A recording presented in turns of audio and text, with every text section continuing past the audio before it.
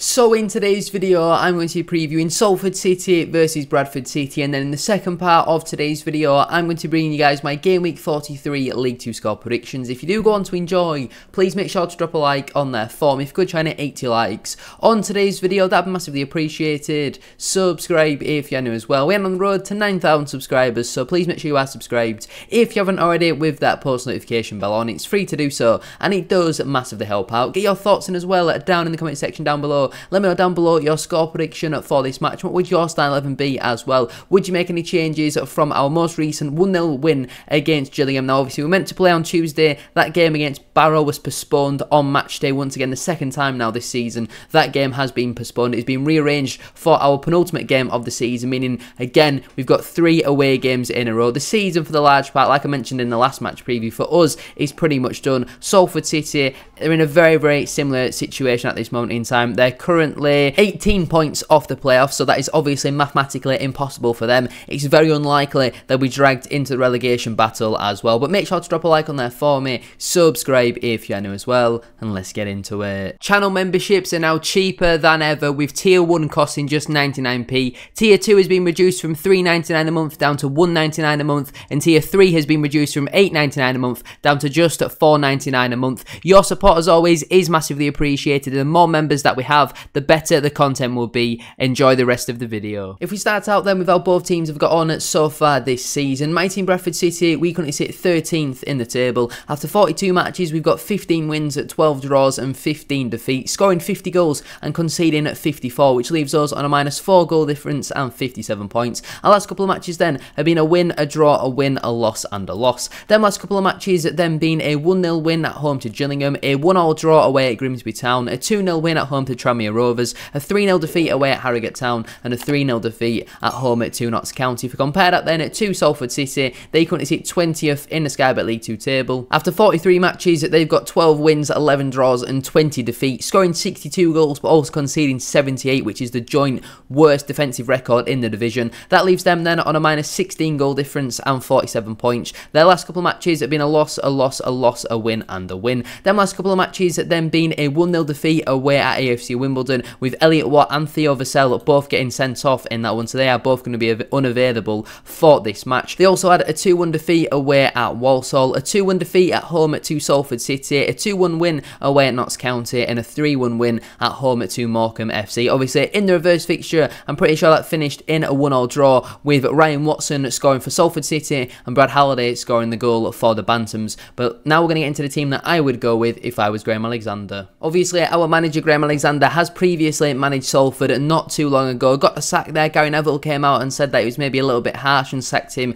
too early. But in terms of the formation, I have gone with a 3-1-4-2. In goal, I've gone with Sam Walker. Absolutely outstanding since he has come in from Charlton Athletic. Absolutely no complaints with his performances for the large part, apart from maybe sometimes when a ball gets played over the top, he should come off his goal line a little bit more. That's the only slight criticism that I do have of him. But on the whole, a massive improvement on Harry Lewis and definitely should start in this one. Into my back three then, at right centre back, I've gone with Daniel Ugoke. As good as Jonathan Tompkinson is and has been under Graham Alexander so far, I think it would be very harsh to drop Ugoke. He was really good in the last match against Gillingham. I thought dealt with their physical threats very well, and since that Harrogate game, I have been quite impressed with him. So I'd like to see him get the start again in this one. In the middle, I've gone with Matty Platt. Could this be one of his last appearances in a Bradford City shirt? I hope not. He's been outstanding for us this season when he's been fit and available. Comfortably our best centre-half and most important centre-half this season for me, in my opinion. And if they play Matt Smith, he's a very big physical striker, and Matty Platt, I think, will be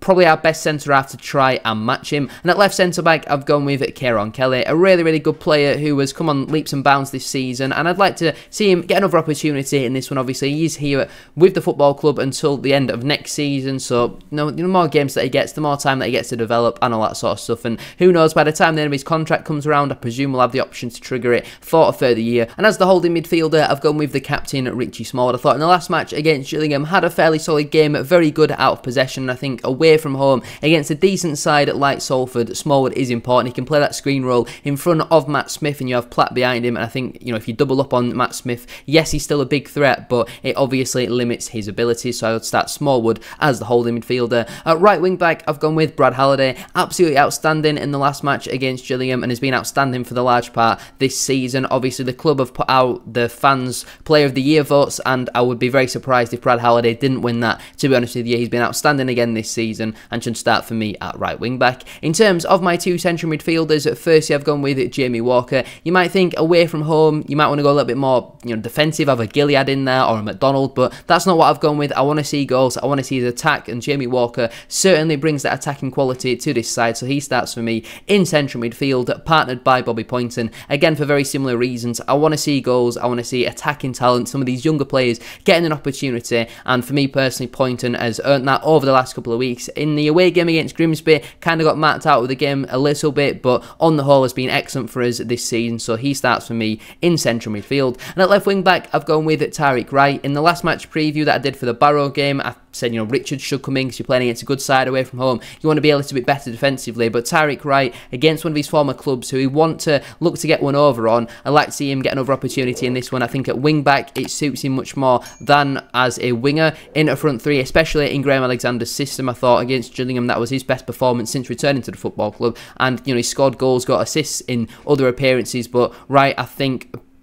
Alexander's system suits Tariq Wright best to play at left wing back. And leading the line then as my two strikers, firstly I've gone with Andy Cook. It'll be very interesting to see how many goals he does finish on by the time the end of the season does come round. You know, we were looking at around February sort of time and potentially getting 25 goals, but they have dried up a little bit. Obviously he had that injury as well. I think 20 goals will be a good target, and it's a realistic target as well. I think that's what, one a game or just less than one a game between now and the end of the season. He's got a few of his former clubs still to face as well, so let's see Cook get a start again in this one. And partnering him, I've gone with Callum Kavanagh, and a little bit of a spoiler, they would be the only two natural strikers in my matchday squad. With the options we've got available on off the bench, let's see Kavanagh get the opportunity once more, and I feel like the partnership that Cook and Kavanagh could create, while we've still got these few remaining games, could be taken into next season. They're both here for a long time. You think you add Jake Young into that as well for next campaign. We've got a lot of attacking talent. It's just about whether we can keep them all fit and whether Alexander can get the best out of them all. On the bench then for me, that'll leave Colin Doyle, Jonathan Tompkinson, Lewis Richards, Kevin McDonald, Alex Gilead, Harry Chapman and Clark Adore. And the players currently unavailable are Sam Stubbs, Alex Patterson and Jake Young. So the players who miss out then through selection will be Ash Taylor, Liam Rydalk, Adam Wilson, Tyler Smith and Matt Derbyshire.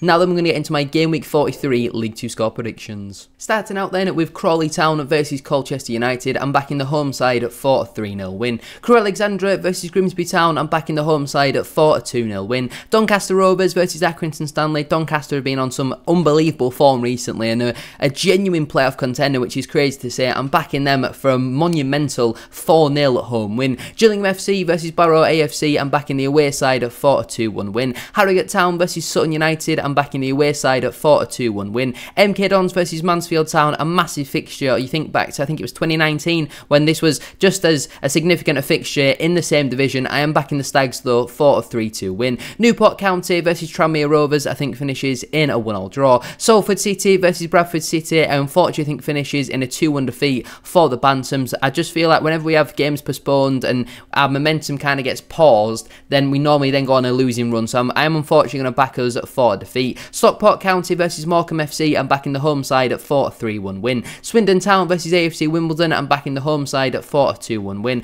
Walsall FC versus Notts County, I'm backing the home side for a 2-1 win. And finally, Wrexham AFC versus Forest Green Rovers. I feel like Wrexham have played Forest Green about 5 times this season. I don't know why I think that, but I'm backing the home side for a 2-0 win. I'm going to leave it there then for today's video. If you have enjoyed, please make sure to drop a like on there for me. If you could try and hit 80 likes. As I said at the start of today's video, that would be massively appreciated. Subscribe if you're new as well. We're on the road to 9,000 subscribers, so please make sure you are subscribed if you haven't already, with that post notification bell on. It's free to do so and it does massively help out. Get your thoughts in as well down in the comment section down below. Let me know down below your score prediction for this match. What would your starting 11 be as well? Thank you all very much for watching. Have a great rest of your day, and I'll see you on Saturday for either a watch along or a match reaction. I'm not too sure what I'm going to do yet. You'll have to let me know down in the comment section down below which one you prefer. Peace.